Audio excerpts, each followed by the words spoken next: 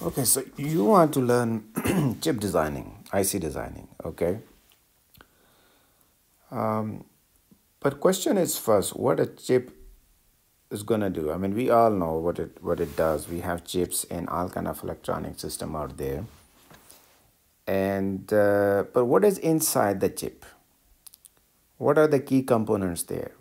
And when you want to learn chip designing, what is it that you want to learn? Which area you want to be a master of, or you want to get a deeper into? Okay, so if you let's start with some systems. Okay, in real life, you have a chip. Okay, that is doing some actions, and this chip is what happens is on the input side there are sensors. Okay, they are sensing, or humans are giving commands, or these are taking commands from the environment. Okay, then these sensors send the data to the chip.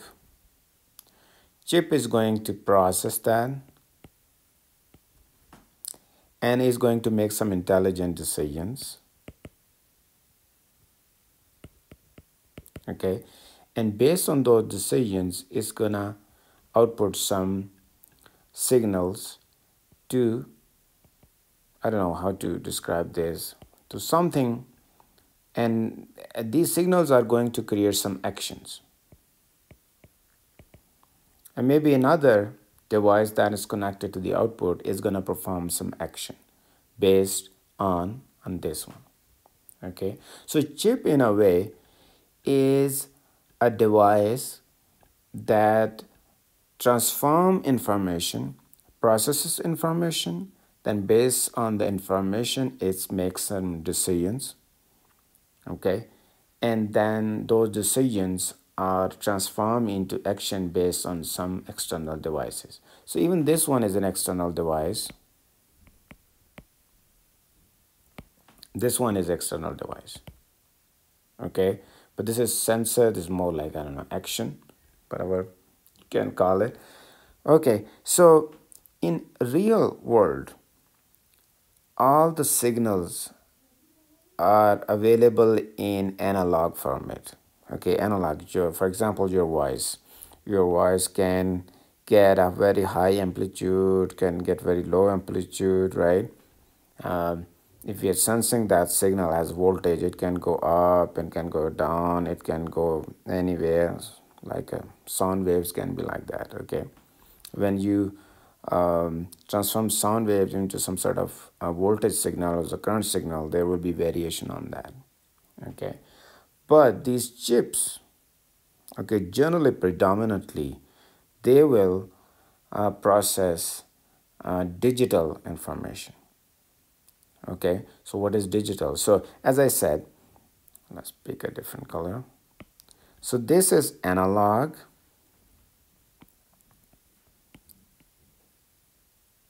Okay, then somewhere here we need to convert analog to digital.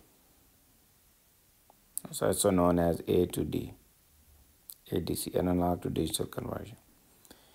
Similarly, when this thing ultimately is going to need some analog information, so there has to be a digital to analog at the output.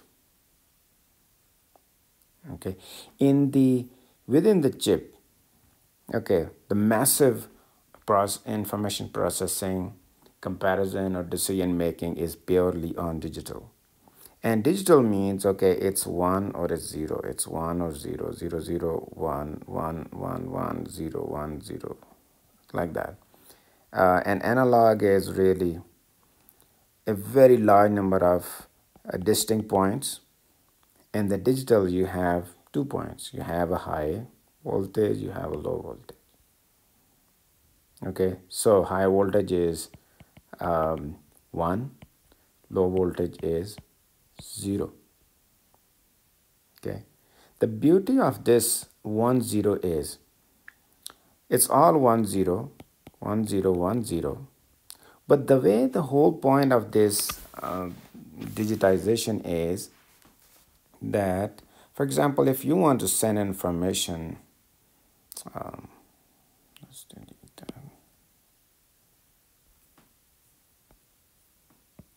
Okay, let's say you are at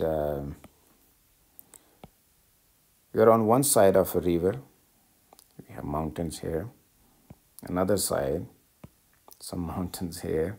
Okay, water is flowing here. Okay, there is somebody over here or someone here.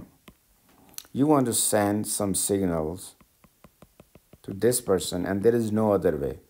This person cannot see this person, so or cannot hear that person. They cannot hear each other. So there is no way that you can just say it. Okay, so you have to communicate through some sort of hand signals.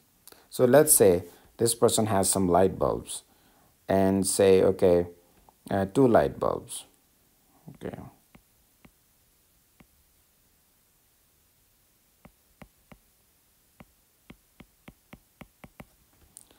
So this person and this person, they have already together communicated that, okay, when both are off, means 0 0, it means don't worry. When both are 1, this is a sign of danger. Something dangerous is coming from somewhere. And when its left side is off, the right side bulb is on, it means something else. Maybe go do a particular job. And it's 1 0, maybe do another particular job. So just using different combination of on and off, this person is able to send a 4 set of information pieces. Okay, in this way, if you have more bulbs, you can send a lot more information, right? When there are 3, you have a lot more combination of 3. When there are 4, a lot more combination. So think of this chip is the same thing. This chip can transform this digital pattern that are coming in lot of internal transformations, and using those internal and others, some more internal, and together when the final stage comes, it can really process that information and send that. So it can do some real-time work on that input information. Okay, so that is the concept of analog and digital. Okay, and the concept of digital information. Now, next thing is, okay, this chip has what are the key components? And we all know that it's a transistor. Okay, and in a very simple form, this transistor is, let me delete that. This transistor is, which is typically, we denote that by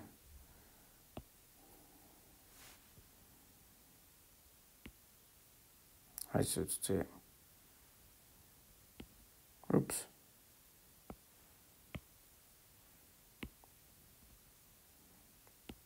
Let's say, we'll talk about what kind of 2 type of transistor, but let's say this is transistor.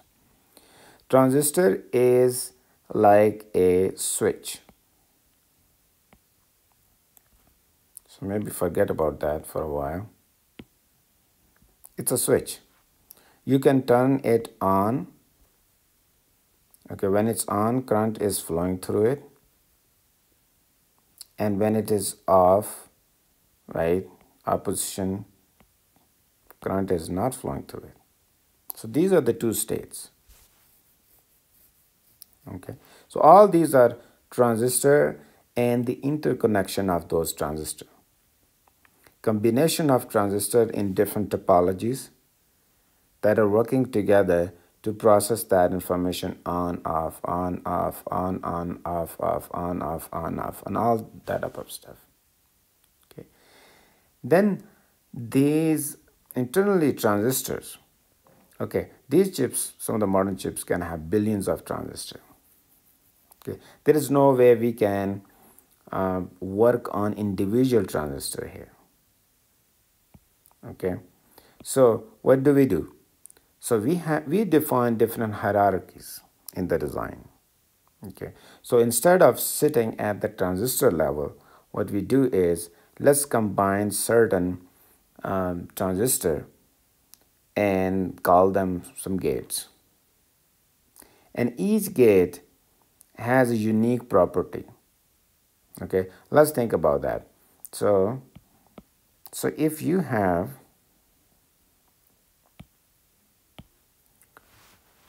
input, let's say there is an input to, and there is a B input, and there is an output.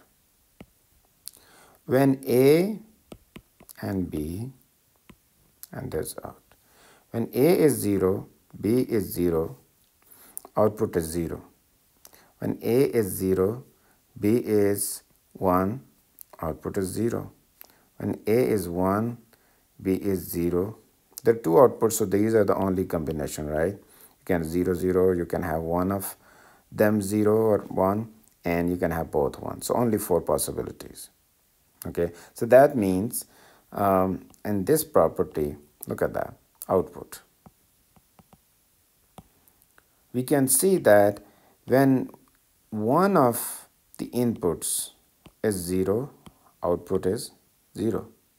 And output is 1 only when both inputs are 1. So this is a device that can create this output, and it has that unique property. And it turns out we call this device, or this sort of output, this sort of a behavior of a device that is 1 means output is high when both inputs are high, otherwise it's 0. Okay, this is called AND. Right? What are other ways we can combine the two A and B and generate a unique output? Let's look another one.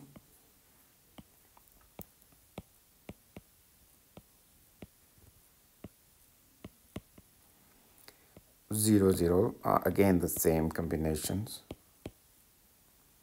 And this time, this device has a unique thing. When either of the input is 1, output is 1. So in this case, output is 1. In this case, this is 1, so output 1. In this case, both are 1. But in this case, neither is 1, so output is 0. Okay, so this is opposite to this one. All right, so this unique behavior, we call it OR. And we just, I mean, there are symbols for everything. These symbols make it easy to represent that, to express that information. For example, if every time I have to draw this table and tell you, it's going to be very difficult. So whenever I put an AND gate, like A, B comes and AND is this, you will understand, okay, what I really means, right? And similarly, this one, whenever A, B, I put an OR gate, you will understand that, right? Okay, let's look at some other, and these are really the basic component. We're just combining two inputs. For example, you can also have a 3-input AND gate, 4-input AND gate. You can have 6-input AND gate, right? You can make an combination as long as we say one of the input is 0, output is 0, and when all the inputs are 1, output is 1. So in a way that we have determined a unique state of output based on combinations of input. Similarly, an OR gate can be with multiple inputs, not just 2 inputs. Okay. What are some of the other ones? Let's look into another one. We can also do is let's say is we have just input and output. When input becomes 0, output 1. When input 1, 0. Just like we are inverting.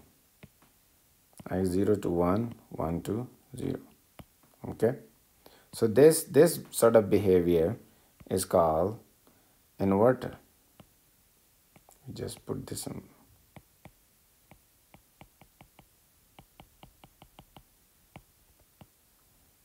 Okay, other combination. I'm looking for a basic combination. Another combination we can do with A, B, and output is 0 0 0 1 1 0 1 1. Okay, which means, and this particular one is whenever one is 0, the other one is 1, this one goes 1. Look, this is 0, this is 1. In this one, this is 1, this is 0. The inputs are opposite, and this one else has become 0. Right, so this is another interesting way of transforming the information, and this time is called exclusive OR.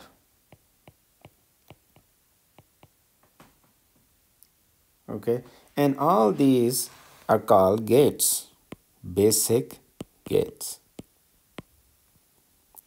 So what happens is this entire chip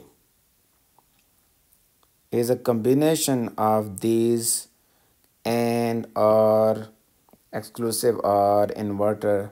These all connected in a different combination. Now, how we determine it's an AND, an or an AND, that really depends how we want to transform the information, and we will study that. We will take some simpler example. My plan is not to go into too much detail, but enough that the concepts are clear for you. It's very important that those fundamental things are clear. And if you don't understand those fundamental things, then the high level knowledge is not going to be solid. Okay, so today's lesson was, okay, chip, analog, digital, why we need digital, what is in the core digital, the transistor, and then we don't talk about just transistor, we talk about combination of transistor, and these AND gates can be made with certain number of transistor, this behavior. Similarly exclusive OR and inverter. Okay, and there is a next state that, okay, now we combine these gates and make some more some complex circuits, and again, job of those circuit is to generate a new set of information or a process information in a predictable way, the way we want. So this is enough for this video, and we will look further into it, into the chip design components. All right, see you in the next video. Thanks. Bye.